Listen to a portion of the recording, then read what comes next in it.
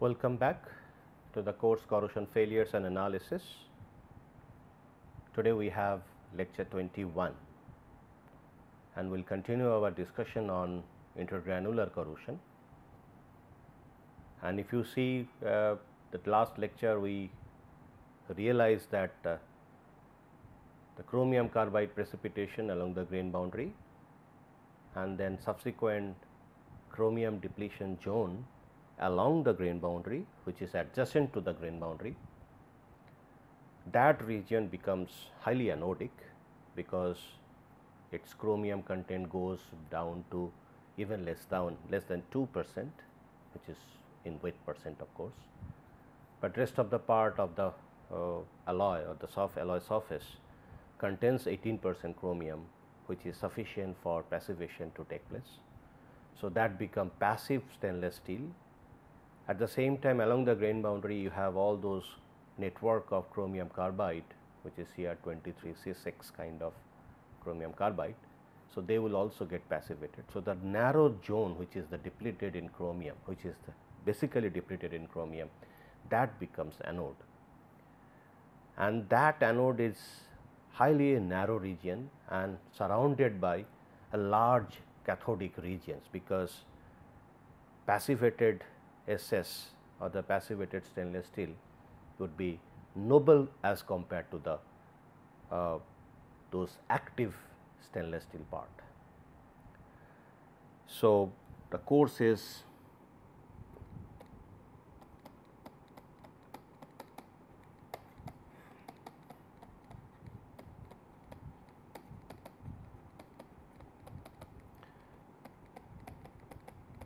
lecture 21, topic intergranular corrosion.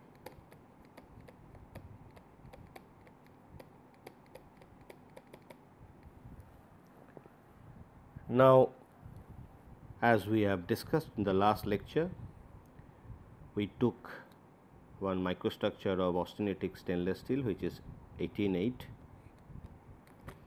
and then we saw along the grain boundary we have chromium carbide precipitation and it forms a network, and this narrow zone, this zone basically are actually depleted with chromium, and that creates a section which is highly anodic, because 12% chromium is needed for sufficient passivation to achieve. So, the 12% chromium should be required in order to make it stainless steel, okay, or stainless.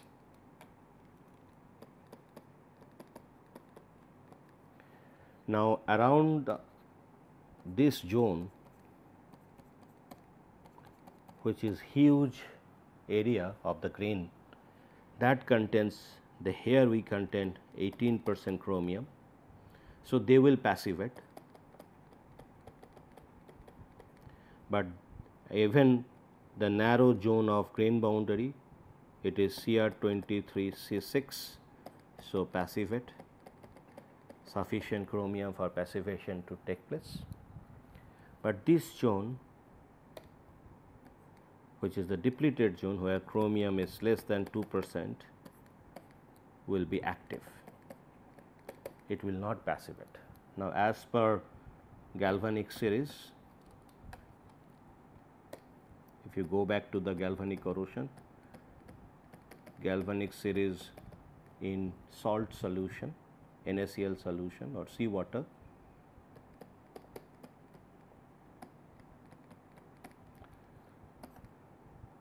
passivated 304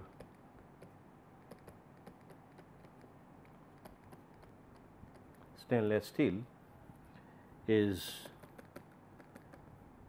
sitting at a very high level in the galvanic series as compared to the active 304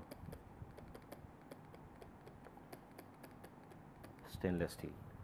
So, that means this zone will act as cathode and this zone will also act as cathode, and the narrow section which is anode. So, now there will be galvanic effects. So, this lead to, so these two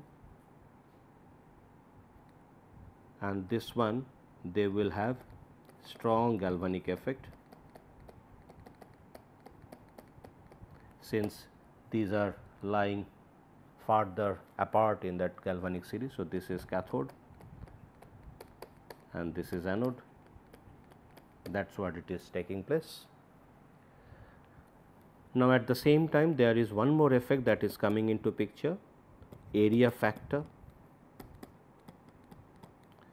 Since cathode here has large area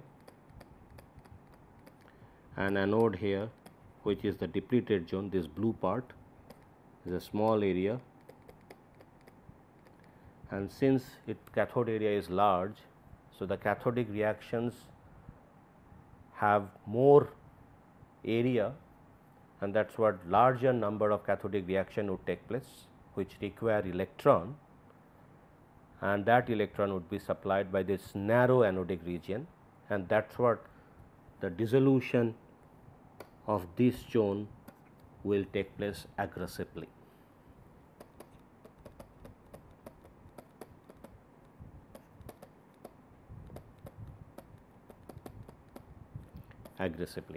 And it leads to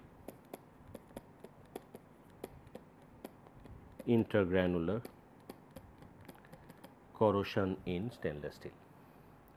Now, coming to this particular phenomena, that precipitation of Cr23C6 kind of precipitate along the grain boundary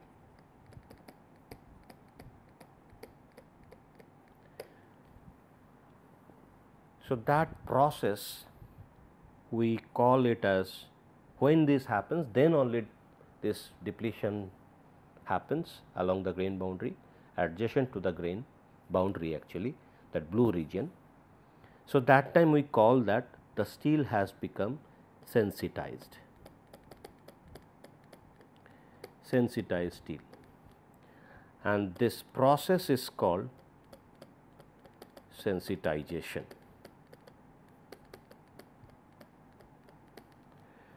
Now, for this sensitization, we need precipitation of this particular phase, which is actually a nucleation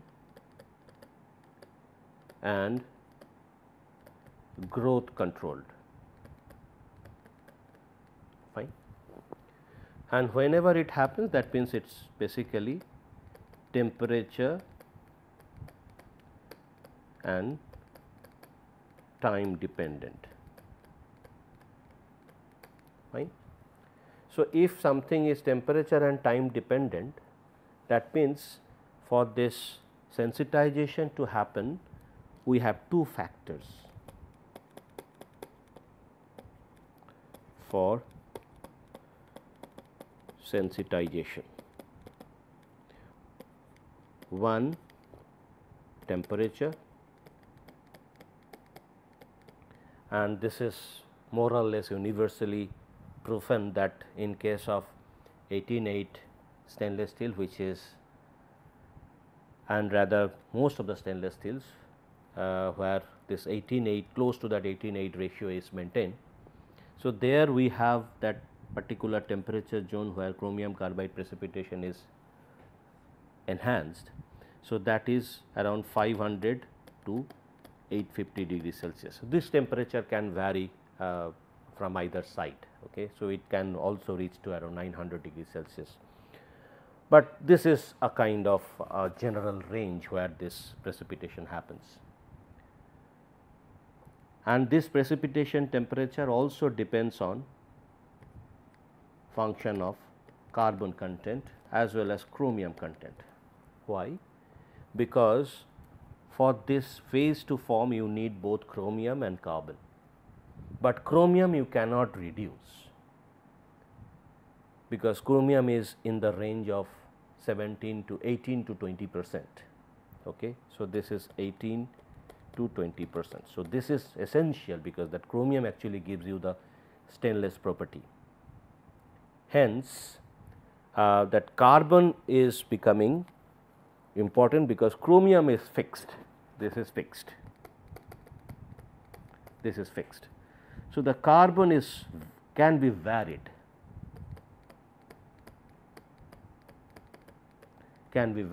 mainly if we have higher carbon. So, then of course, chromium carbide precipitation would become easier because it has much more solute content for the precipitation for the accumulation of carbon and get this particular to come out as this particular precipitate. But if carbon content decreases, of course, that precipitation kinetics slows down. Okay. So, that means second part, of course, that means if it is dependent on temperature and it is a nucleation process, and at the same time one more important factor is why it finds a place along the grain boundary, because grain boundary provides heterogeneous nucleation sites. That is what it actually tries to form on grain boundary. So, I will come to that part, but here this is one part, and then second part is time. More would be the time within this temperature zone, higher would be possibility of formation of chromium carbide, because it is a time dependent temperature as well as time dependent, because for that you need diffusion of both carbon and chromium, fine. So, since it needs diffusion, diffusion is a time dependent process. So, that is what time is important. Now, as I said that more would be the time spent by that particular metal within this temperature zone, higher would be the chance of formation of chromium carbide. Now, third factor which actually becomes important in the case of stainless steel, since we see that the chromium cannot be changed, which is the fixed content. If chromium you reduce, chromium carbide formation will be reduced, but that we do not want. So, the carbon can only be controlled. So, you can say the corollary maybe a third factor which controls sensitization is the carbon content, provided there is no stabilizing element. So, just at this moment that there are elements like titanium or niobium, they try to stabilize stainless steel. So, we will talk about that addition of niobium or titanium into the stainless steel for making it stabilized. So, that is falling under control of sensitization, but at this moment we have these three factors. Now, first we will talk about these two parts. These two parts will be important. Now, this particular temperature zone we call it sensitization zone.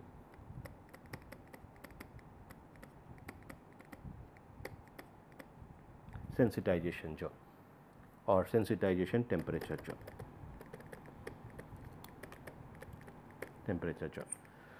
Now, this kind of sensitization is possible, as you understand from this discussion, that if the steel somehow is taken to that temperature range and we leave it there for some time.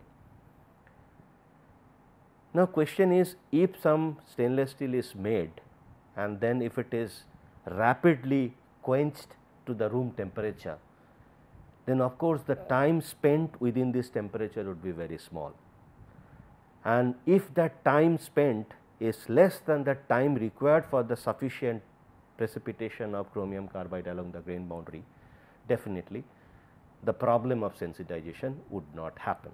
So, that means if we quench or rapidly cool stainless steel, or here we are talking about 304 SS. So, that would allow less time spent. So, let us say this is T spent. Okay. So, if this T spent is less than the time required for considerable see our carbide precipitation, chromium carbide precipitation. Of course, due to rapidly cooling, when it cools from a higher temperature, within this temperature range the time spent is T spent, and that is less than the time required for considerable chromium carbide precipitation, and then by the time it drops to room temperature, no problem of sensitization.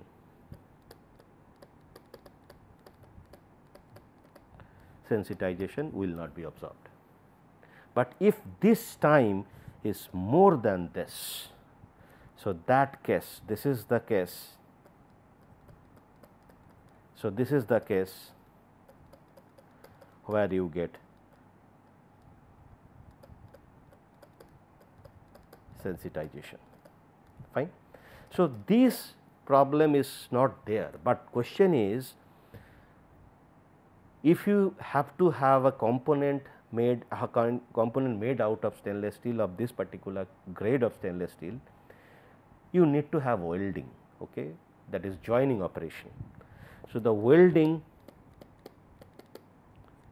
is needed, and during welding, of course, you have two parts. This is one part and the another part is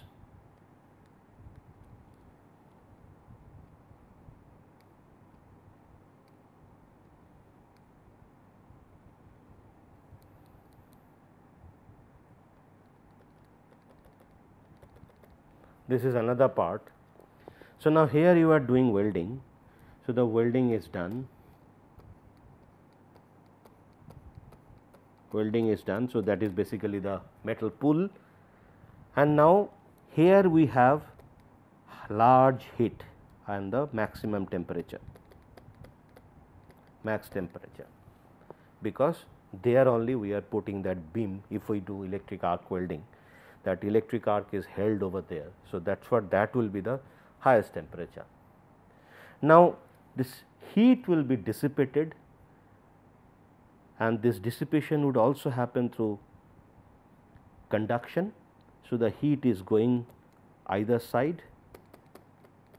So, the base of that particular, both the sides will also be heated up. An interesting observation is, if this heating is somewhat not very fast, we get to see a region which is close to that particular weld pool, but little away from that weld pool in both the sides.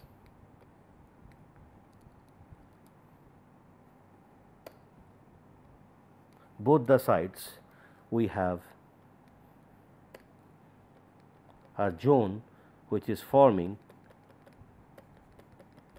See, this zone will be susceptible to intergranular corrosion. So, this green zone, this part and this part are basically susceptible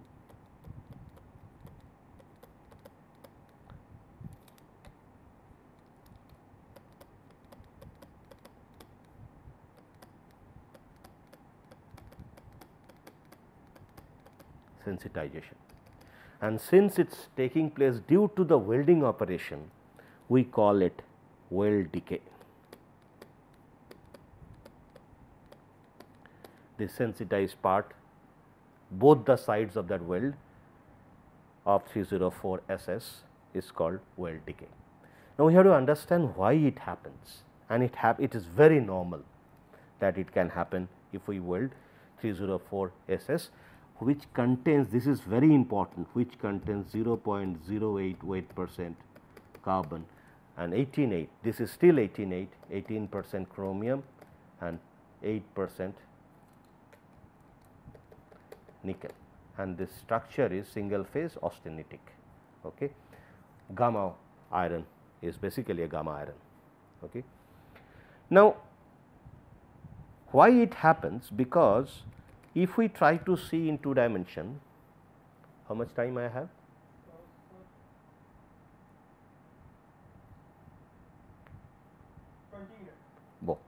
हो जाएगा.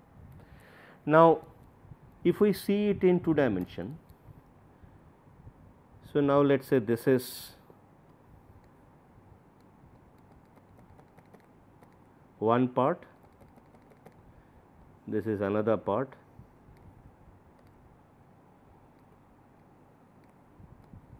these are the 2 parts of that same steel component 304 188 stainless steel. Now, this is the weld zone.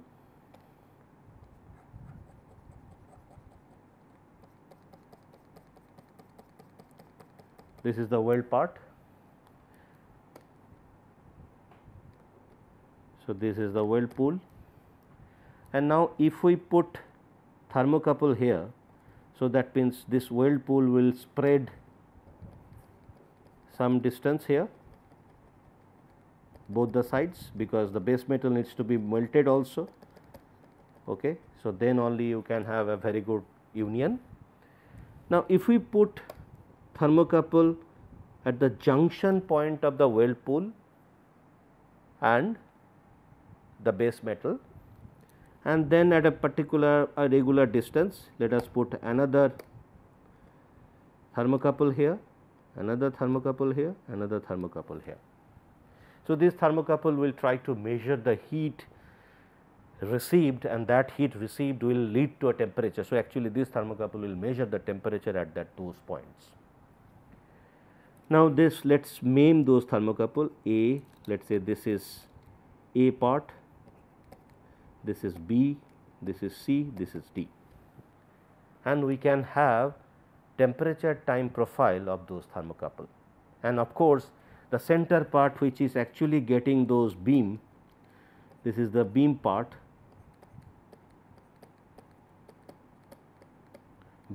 so that center part will be the maximum temperature, but away from it the temperature profile, the maximum temperature would definitely decrease, because heat is actually getting dissipated by conduction through the metal. Now, if we try to look at the time temperature profile,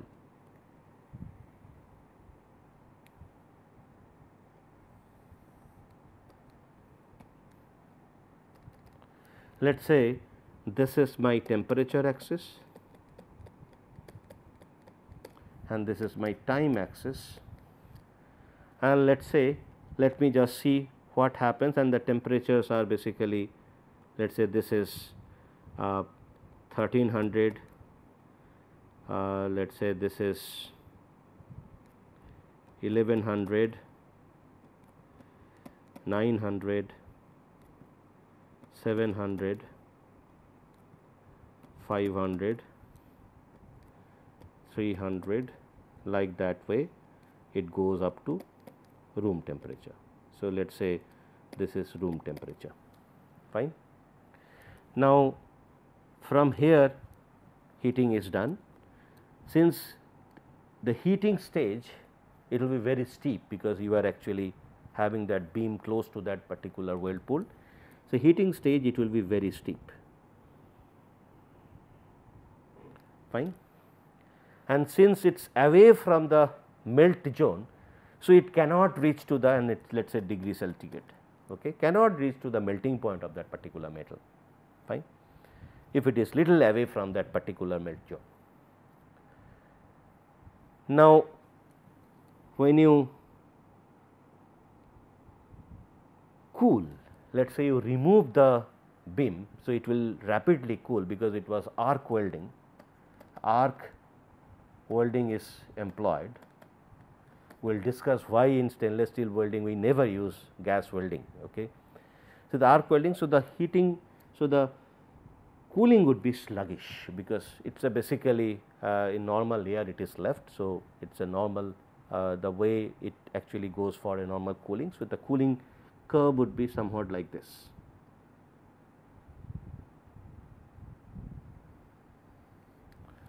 Okay. Now, then at the B point also we can plot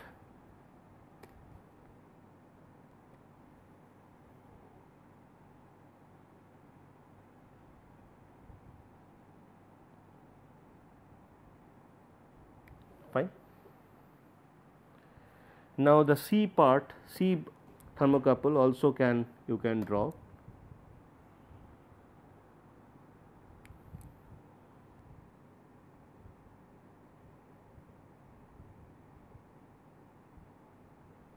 Fine. And the D part, D thermocouple can show you, and for example, this, though I have taken it to downwards, so actually it is starting here. Fine. So, now D part, okay. So, these are the temperature profile. Fine. And let us say this is in second.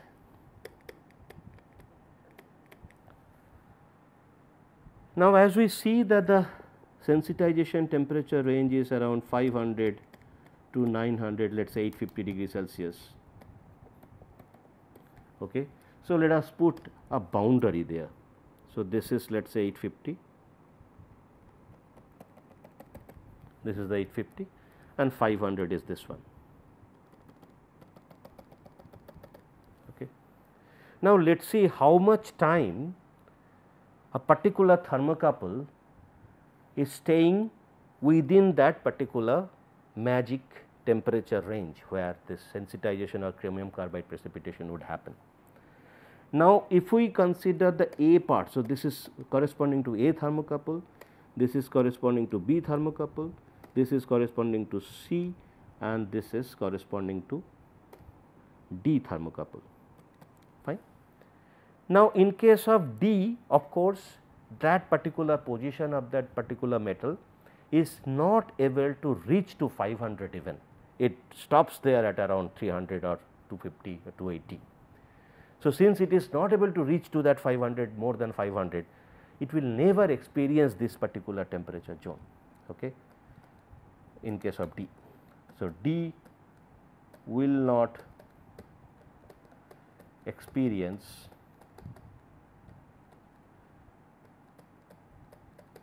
sensitization, since this is not reaching to that level of temperature. Now, in case of C, yes, if you see that it is entering that particular temperature at this point and leaving that particular temperature at this point. So, the total time spent within that 500 to 850 degrees Celsius temperature is this much. So, I put TC. Now, in case of B, if we see how much time it spends when it actually heated and going back to the room temperature during cooling. So, during heating it leaves this magic temperature at this point, it leaves it and it reaches around 1100 degrees Celsius. And interestingly, chromium carbide type of precipitate dissolve at around 1050 degrees Celsius, 50 degrees Celsius. So, even if enters this particular magic temperature at this point and leaves at this point, during that time the time of spent at this level would be very small, because it is a heating stage and heating is very quick. So, though the time of residence in that temperature range during heating is less, even if we consider that there is a possibility of little bit of chromium carbide precipitation, still it will not stay there along the grain boundary, because by the time it leaves here and it reaches to around 1100 degrees Celsius temperature, it will dissolve. So, again if it dissolves, then the chromium and carbon will homogenize again. And remember, for getting a very good stainless property all across the mass or the body of that particular stainless steel, we need to have homogenized chromium and homogenized carbon all across it, and it will homogenize. So, there will be no problem when we heat it. But when we cool it, in the case of B, it enters this particular temperature here 850 to 500 and leaves here. Okay. So, that means the time of retention during cooling is this much. So, this is the time. So, if I try to see, so this is the time, this is the time. So, which is I can say time corresponding to D. Now, during cooling we have a possibility of chromium carbide precipitation again along the grain boundary, because the grain boundary provides heterogeneous sites. Now, this time we have to analyze whether this time is sufficiently large for the chromium carbide precipitation or not. Now, if I try to see a point corresponding to the thermocouple A, so that point, similar analogy during heating is can be given, just like we have talked about in case of B. The time of retention, and it also time of retention is less during heating in that temperature range. At the same time, the temperature goes beyond 1300 degrees Celsius. So, even if there is a little bit of formation possibility, but those chromium carbide will dissolve, because it dissolves at around 1050 degrees Celsius. Now, during heating we have to again see where it enters. So, during heating it enters here and leaves here, okay, that A point corresponding to A point. So, the time of retention in the temperature range is this much.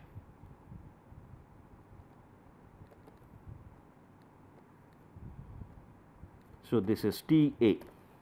Now, from this picture it is very clear that you see that T A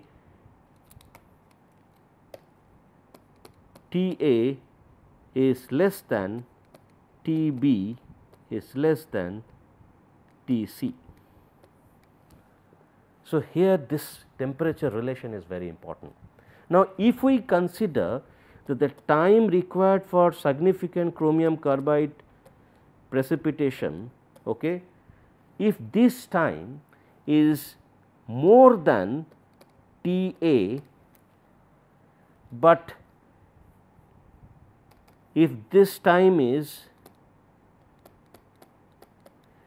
less than T B and T C, then you can easily make out that when we have at that point of A, the time of retention is not able to give sufficient chromium carbide precipitation, because that time of retention is less than the time formation for sufficient chromium carbide precipitation. But in case of B and C, we could see that the time required for precipitation of chromium carbide is less than Tb and Tc. So, we have more time for the formation of chromium carbide in case of B and C.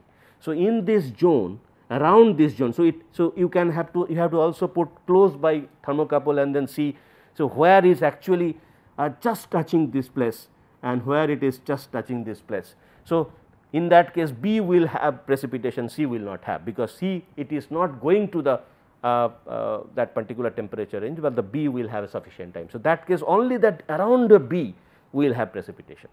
So, now in this particular situation, whatever diagram we have plotted, so around this zone we have chromium carbide precipitation. So, this zone becomes sensitized, fine, because of this condition. And similarly, on the other side you can also do the mirror experiment, okay, similar experiment, and you will see that similarly on the other side, if both the stainless steels are same 304, normal 304. So, that time this one also will have this temperature profile like this. So, where chromium carbide precipitation can be possible. So, here Cr23 C6 forms and it becomes sensitized. So, this is a typical phenomena that is observed during welding. So, that is what it is called decay, weld decay. Okay. So, this is called weld decay, fine. So, now let us stop here, we will take this matter further in our next lecture. Thank you.